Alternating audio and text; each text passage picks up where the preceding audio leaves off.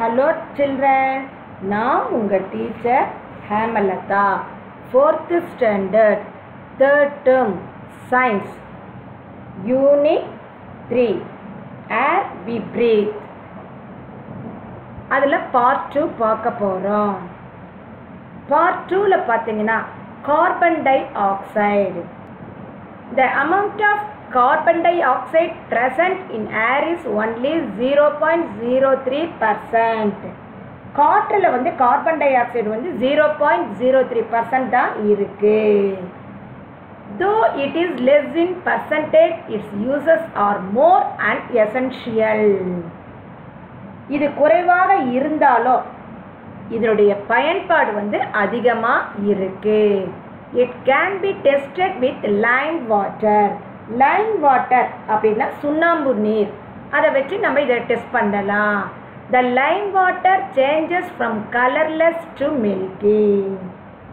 இந்த சுண்ணாம்பு நீர் வந்து பார்த்திங்கன்னா இப்போ வெறும் சுண்ணாம்பு தண்ணி இப்படி இருக்குது, இது கலர்லெஸ்ஸாக இருக்குது.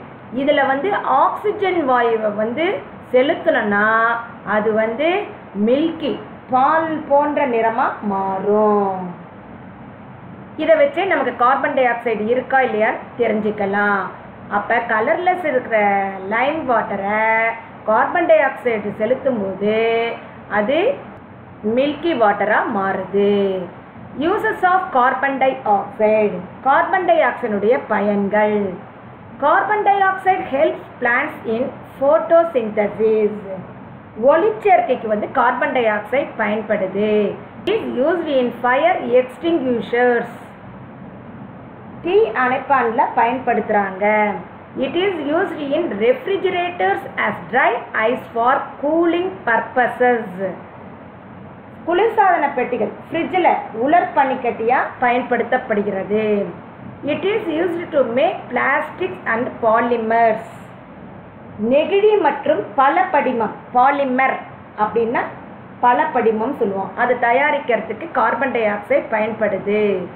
To you know the Scottish chemist Joseph black discovered that carbon dioxide is present in air. காற்றில் கார்பன் டை ஆக்சைடு இருக்குன்றத ஸ்காட்லாந்து கெமிஸ்ட் ஜோசப் பிளாக் அவர் தான் கண்டுபிடிச்சிருக்கிறாரு. Air has other gases like hydrogen, helium, argon, etc. in small proportion.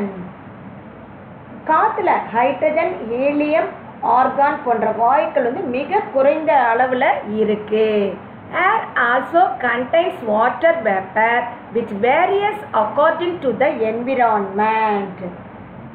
காற்றுல நீராவினுடைய அளவு சுற்றுச்சூழலுக்கு ஏற்ப மாறுபடும். ஒரு இடத்துல அதிகமாக இருக்கும், இன்னொரு இடத்துல குறைவாக இருக்கும். அந்த சுற்றுச்சூழலுக்கு ஏற்ப மாறுபடும். When we breathe, we take oxygen from air and release carbon dioxide and water vapor to air. நாம் சுவாசிக்கும் போது காற்றில் இருக்கிற ஆக்சிஜனை எடுத்துக்கிட்டு கார்பன் டை ஆக்சைடையும் நீராவியும் வெளியில் நம்ம விடுறோம். Activity, classify the following. இதை வந்து வகைப்படுத்தணும். டாக், கேட், கோகனட் ட்ரீ, மங்கி, பிரிஞ்சால் பிளான்ட், பப்பாயா பிளான்ட் போட்டுக்கலாம். இதுக்கு 2 போட்டுக்கலாம். திங்ஸ் விச் கிவ் அவுட் ஆக்சிஜனை, ஆக்சிஜனை கொடுக்கறது எது எதுன்னு பார்க்கலாமா? கோகனட் ட்ரீ, பிரிஞ்சால் பிளான்ட், பப்பாயா பிளான்ட். இந்த ஒன்று இருக்கிறதெல்லாம் இங்கே எழுதுங்க. Things which give out carbon di oxide, carbon tie ஆக்சைடை கொடுக்கறதெல்லாம் எது எது அப்படின்னா டாக், கேட், மங்கி. இந்த 2 நம்பர் இருக்கிறதெல்லாம் இங்கே எழுதணும், 1 நம்பர் இருக்கிறதெல்லாம் இங்கே எழுதணும். இது ஆக்சிஜனை கொடுக்குது, இது கார்பன் டை ஆக்சைடை கொடுக்குது. To you know a grown up tree intakes 1/3 of carbon dioxide exhaled by 1% and gives out the same amount of oxygen required by a person. ஒரு வளர்ந்த மரமானது ஒரு தனி நபர்னால வெளியேற்றப்படும் 1/3 பங்கு கார்பன் டை ஆக்சைடை எடுத்துக்கொள்கிறது. ஒரு மரம் நம்ம வெளியேற 1/3 பங்கு கார்பன் டை ஆக்சைடை எடுத்துக்குதாமா. அதே மாதிரி ஒரு நபருக்கு தேவையான ஆக்சிஜனை அதே அளவுக்கு கொடுக்குதாமா. எனவே ஒரு மனுஷன் வந்து உயிர் வாழ தேவையான ஆக்சிஜனை வந்து 3 மரங்கள் இருந்தால் தான் அவங்க அந்த ஆக்சிஜனை பெற முடியும். நெக்ஸ்ட் பாருங்க, air pollution. The atmospheric balance is disturbed by human activities. வளிமண்டல சமநிலையானது மனிதனுடைய செயல்களினால் தான் சீர்குலைக்கப்படுகிறது. This leads to environmental problems like air contamination and global warming. இந்த சுற்றுச்சூழலுடைய முக்கிய பிரச்சனை என்னன்னா காற்று மாசுபடுதலும் புவி வெப்பமடைதலும் தான் நிகழ்கிறது. The air carries soot, smoke and other particles from car exhaust and power plants. காற்று வந்து புகைக்கரி, வாகனங்கள் வெளியேற்றப்படும் புகை, அப்புறம் மின் உற்பத்தி நிலைகள்லேருந்து மின் உற்பத்தி நிலையம் இருக்குதானே, அதுலேருந்து வரக்கூடிய பிற துகள்கள் போன்றவற்றை கொண்டு அப்படியே எடுத்து செல்லுது. எது? காற்று. காற்றுல இதெல்லாம் இருக்காமா. There are the major contributors to air pollution. இவை காற்று மாசுபாடு அடைவதற்கு முக்கிய காரணம். Activity. Look at the path of light rays entering through window of your home or school. You can see lot of tiny particles suspended and moving in the air. These are dust particles. You can also test the same with the help of a torch light in darkness. உங்களுக்கு ஒரு activity என்னன்னா, உங்கள் வீட்லேயோ ஸ்கூல்லையோ இந்த ஜன்னல் இருக்குதானே, window, அந்த வழியாக நுழையும் சூரிய ஒளிக்கதிரில் நல்லா பாருங்கள். அந்த ஒளிக்கதிரில் பார்த்தீங்கன்னா தூசி துகள்கள் வந்து அந்த காற்றில் நகர்றதை பார்க்க முடியும். இது தூசி துகள்கள் வந்து காற்றுலக்குள்ள நகரதை பார்க்க முடியும். அதே மாதிரி நைட்டில் பார்த்தீங்கன்னா இந்த லைட் இருக்குது தானே, டார்ச் லைட்டை அடித்து பார்த்தீங்கன்னா அந்த டார்ச் லைட்லேயும் பார்த்தீங்கன்னா அந்த ஏரில் வந்து அந்த பார்ட்டிகல்ஸ் நகர்றதை பார்க்கலாம். அடுத்த பிக்சர் பாருங்க. இதெல்லாம் என்னது பாருங்க, இதெல்லாம் வந்து என்னது, ஏர் பொல்யூஷனுக்கு இதெல்லாம் முக்கிய காரணம். இது நீங்கள் தெரிஞ்சுக்கோங்க. Covering our mouth and nose while sneezing or coughing prevents spreading of germs through air to people around us. இப்போ தும்மல், இருமல் அதெல்லாம் வரும்போது வாயையும் மூக்கையும் மூடுவதனால தீங்கு விளைவிக்கக்கூடிய நோய் கிருமிகள் காற்றின் வழியே மற்றவங்களுக்கு பரவாமல் தடுக்கும். இப்போ கொரோனாக்கு என்ன சொல்கிறோம், நல்லா மாஸ்கை போட்டுங்கவங்க அப்படின்னு சொல்கிறோமா இல்லையா? அதுக்கு முக்கிய காரணம் மற்றவர்களுக்கு அந்த கிருமிகள் காற்றின் மூலம் பரவாமல் இருக்கிறதுக்கு. இதை நீங்கள் தெரிஞ்சுக்கோங்க. Adverse effects of air pollution. காற்று மாசுபடுவதால் ஏற்படும் விளைவுகள் என்ன?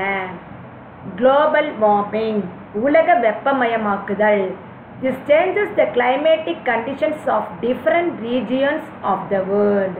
உலகில் வந்து வெவ்வேறு பகுதிகளினுடைய காலநிலையும் மாறுது. It also causes disturbances in agriculture and food production. இது விவசாயம் மற்றும் உணவு உற்பத்தியில் வந்து பாதிப்பை ஏற்படுது. ஃபுட் ப்ரொடக்ஷன் அப்படின்னா உணவு உற்பத்தி, அக்ரிகல்ச்சர்னா விவசாயம். Melting of snow caps and increase in sea levels are the consequences of global warming. பனிப்பாறைகள் உருகுதல் மற்றும் கடல் நீருடைய மட்டம் உயர்றதுனால தான் புவி வெப்பமடைதலுடைய முக்கிய விளைவாக இருக்கு. ஃபார்மேஷன் ஆஃப் ஸ்மாக் அப்படின்னா பனிப்புகை உருவாக்கம். When dust particles and smoke combine with fog in the presence of sunlight, smog is formed. தூசி துகள்கள் மற்றும் புகை சூரிய ஒளியில் மூடு பனியோடு இணையும் போது பனிப்புகை உருவாகுது. It reduces the visibility. இது தெரிவுத்தன்மையை வந்து குறைக்கிறது. இங்கே பாருங்க இந்த பிக்சரை. It also causes many respiratory disorders and allergies. இதனால் சுவாச பிரச்சனை வரும், இந்த ஒவ்வாமைகள்லாம் ஏற்படுத்துது. அடுத்தது பாருங்கள், sulphur di oxide and nitrogen oxides react with water in the atmosphere producing sulfuric acid and nitric acid. Sulphur tie ஆக்சைடும் nitrogen ஆக்சைடுகளும் வளிமண்டலத்தில் உள்ள நீரோடு சேர்ந்து கந்தக அமிலம், சல்ஃபூரிக் ஆசிட்னா கந்தக அமிலம், நைட்ரிக் ஆசிட்னா நைட்ரிக் அமிலத்தை உற்பத்தி செய்யுது. These acids come down along with the rain. இதுதான் அமிலங்கள் மழை நீரோட கலந்து வருது, மழையா பொழியுது. This is called acid rain. இந்த மழைக்கு என்ன பேருன்னா அமில மழைன்னு பேரு. ஃபார்மேஷன் ஆஃப் ஆசிட் ரெயின், அமில மழை உருவாக்கம். இப்போ நான் சொன்னதெல்லாம் அமில மழை உருவாக்கம். ஆசிட் ரெயின் அமில மழையினுடைய விளைவுகள் என்னென்னு பார்க்கலாமா? Causes respiratory and skin disorders, சுவாச கோளாறு தோல் வியாதிகளை ஏற்படுத்தும். Damages the leaves and affects the productivity of plants, இலைகளை சேதப்படுத்தி தாவரங்களுடைய உற்பத்தி திறனை குறைக்குது. Enters the ground and river waters causing harm to the aquatic life, நீரிலையும் நிலத்திலையும் அந்த அமில மழை கலந்துறதுனால இந்த நீர்வாழ் உயிரினங்களுக்கு தீங்கு ஏற்படுது. எரோட்ஸ் marble and damages monuments like Taj Mahal, பளிங்கு கற்களை அரித்து தாஜ்மஹால் போன்ற புராதன நினைவு சின்னங்களையும் சேதப்படுத்துது. எது? Acid rain.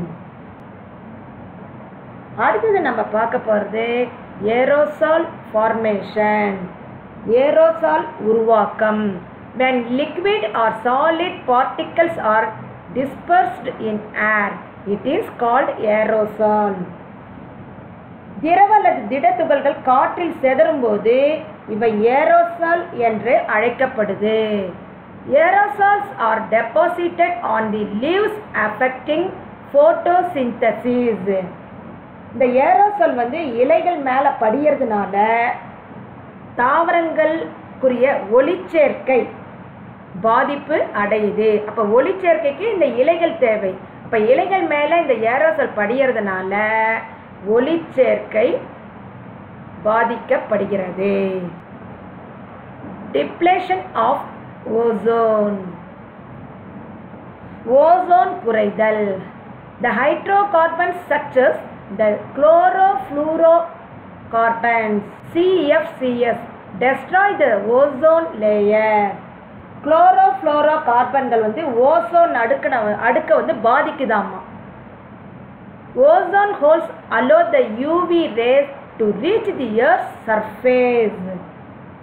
இந்த ஓசோனில் துளைகள் ஏற்பட்டு இந்த புற ஊதா கதிர்கள் சொல்லுவோம் யூவி, அது பூமியில் நுழையுது. இதனால் என்ன ஏற்படுதுன்னு சொல்லுன்னு பார்க்கலாமா? UV radiation harms wildlife, damages plants and causes skin cancer in humans. இந்த ஊதாக்கதிர்கள் புற ஊதாக்கதிர்கள் பூமியில் நுழைவதனால வனவிலங்குகள் தாவரங்கள் பாதிக்கப்படுது. அது மட்டுமல்லாமல் மனுஷங்களுக்கு தோல் புற்றுநோய் ஸ்கின் கேன்சர் ஏற்படுது. இதை நீங்கள் தெரிஞ்சுக்கோங்க. Activity tick the causes of global warming. புவி வெப்பமயமாதலுக்கு காரணமானது எது எது கண்டுபிடிக்கலாமா? கண்டுபிடிங்க பார்க்கலாம். எது? இது டிக் பண்ணா. நெக்ஸ்ட் இது வேற என்ன? இந்த இது அடுத்து இந்த பிக்சர்லாம் குளோபல் வார்மிங்க்கு முக்கிய காரணமாக இருக்கு. Effects of air pollution on human beings. காற்று மாசுபாட்டினுடைய விளைவுகள் என்ன? Air pollution has bad impact on human health. காற்று மாசுபாடு மனித உடல் நலத்தில் மோசமான தாக்கத்தை ஏற்படுது. when the pollutants increase in air, they cause irritation in the eyes, nose and throat. இதனால் கண்கள் மூக்கு தொண்டையில் வந்து எரிச்சலை ஏற்படுத்தும். ஏன்னா இந்த மாதிரி காற்றை வந்து நம்ம சுவாசிக்கிறதுனால. Air pollution can also produce wheezing, coughing and breathing problems in humans. இந்த காற்று மாசுபாடு வந்து மனிதர்களுக்கு மூச்சு திணறல், இருமல், சுவாச பிரச்சனையெல்லாம் உருவாக்குன்னு சொல்கிறாங்க. Some of the major effects of air pollution on human beings are, காற்று மாசுபடுறதுனால மனிதர்களுக்கு ஏற்படும் விளைவுகள் என்னன்னா, ரெஸ்பிரேட்டரி டிசீசஸ். எதுன்னா இந்த காய்ச்சல், காசநோய், ஃப்ளூ காய்ச்சல், டியூபர்குலோசிஸ், காசநோய், காய்ச்சல்லாம் ஏற்படுது.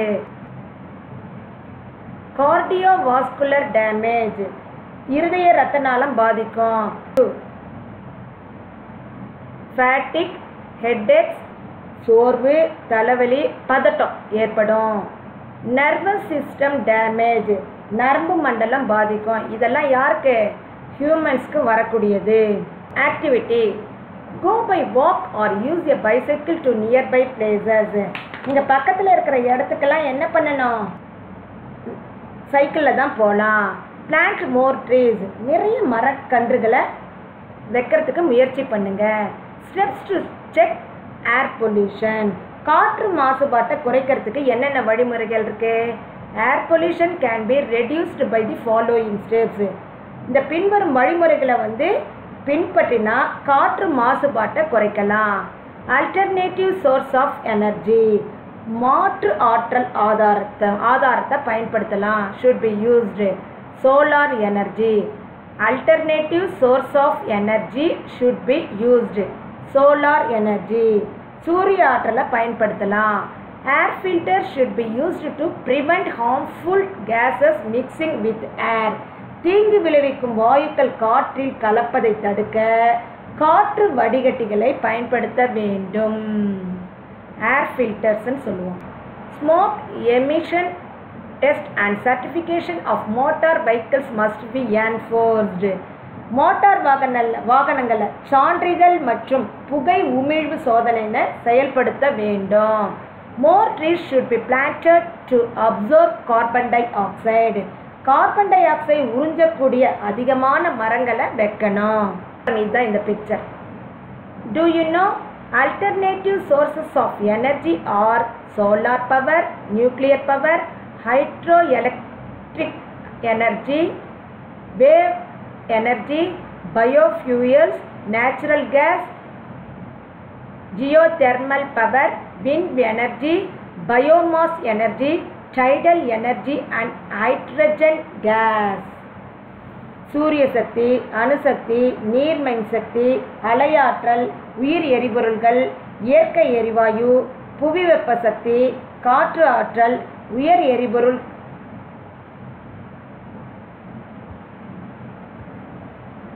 இப்போ steps to check air pollution, காற்று மாசுபாட்டை குறைக்கும் வழிமுறைகளை நீங்கள் தெரிஞ்சுக்கிட்டீங்களா? இதோட இந்த ஏர்பீட்